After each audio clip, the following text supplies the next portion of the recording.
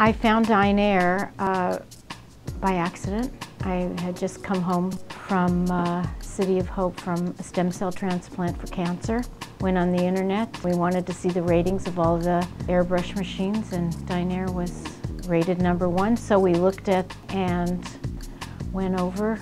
I was so excited about how I looked and how easy it was to use, and when I left Dinair, I drove home with the visor down and the mirror open and looking at myself the entire way. I felt so wonderful about myself after so many months of not feeling good.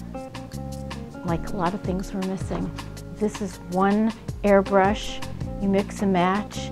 You can change it with your mood. Very easy to put on. Your skin feels good and free. You don't feel as though anything is clogged. With traditional makeup, I couldn't wait to get home to wash my face. And with Dinair, I can't wait to get home to look in the mirror one more time. In my situation with the cancer, I really don't want people to say you look bad, and I don't want people to say you've done a great job with your makeup so that you don't look bad. With Dinair, everything is blended and you just look healthy. One of the most intriguing parts for me about Dinair was that my hands never touch my face. The brush does everything, and it's air.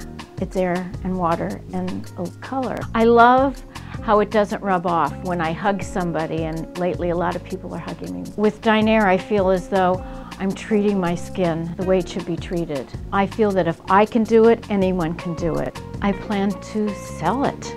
How I plan to tell my friends about Dinair, it's Dinair tells my friends. The whole entire experience with Dinair. It's given me back my passion for life.